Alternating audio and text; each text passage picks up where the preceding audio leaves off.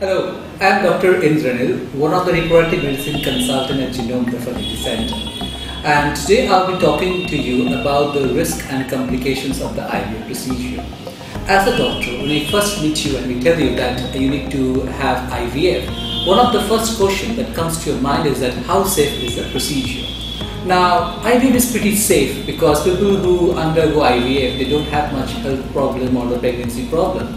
But what we do is that we explain you about the whole procedure, what is the risk of the procedure and the individualized risk, that is what is the risk for you. Okay, suppose you have some health problem like blood sugar, blood pressure or heart diseases, and then with your consent, after you understand the whole thing, we go through IVF. To understand the risk of the procedure better, you need to know about the procedure.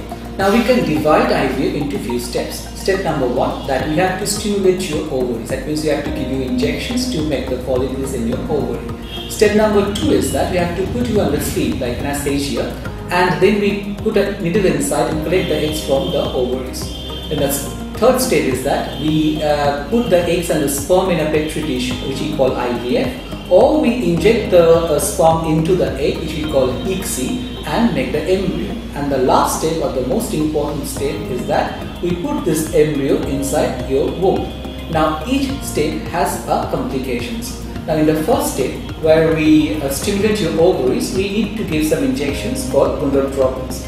Now if we give injections to your body, what can happen is that you can have allergy because of the injections. You can react to it. Now these are very minor, and after a couple of days of injections, usually things settles down. Now when you are giving that injection, the second thing that happens is how you are responding to it. Now when we give these injections, the dose depends upon your age, your body weight and your risk factors.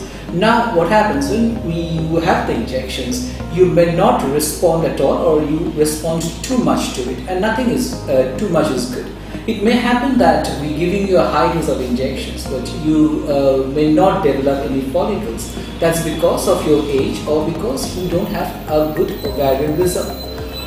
Then you have to cancel the cycles. In our clinic, we have seen that around 5% cancellation rate after we start that injection. Now the second thing that will happen, that when we give you a dose of injections, you respond too much. Okay, that means you have too many follicles, which we call ovarian hyperstimulations, or when we Google it, we find it OHSA. Now what is this OHSA, or ovarian hyperstimulation syndrome?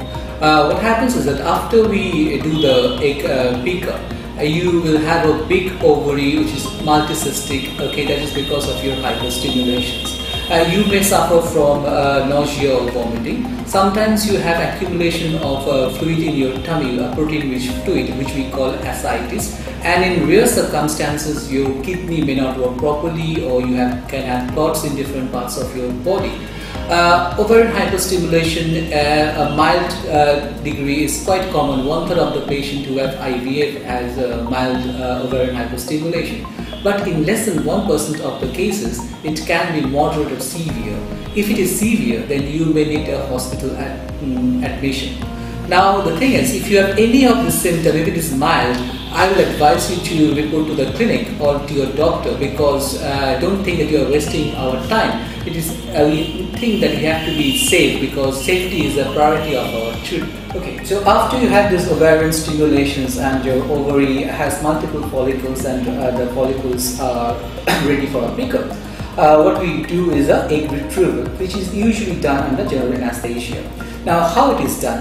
What happens is that we put you to sleep, and then with the ultrasound guidance we put a fine needle inside the tummy, and we get the eggs from the follicles.